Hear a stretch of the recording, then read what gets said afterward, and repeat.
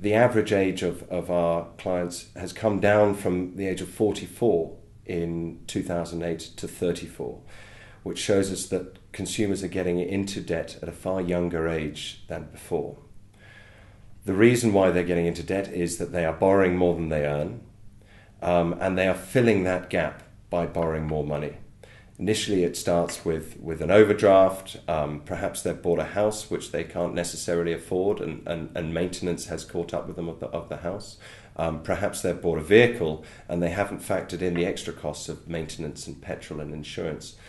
And people are increasingly having to borrow money to meet their debt repayments, borrowing from Peter to pay Paul. The problem with this is the more they borrow, the more expensive the debt becomes.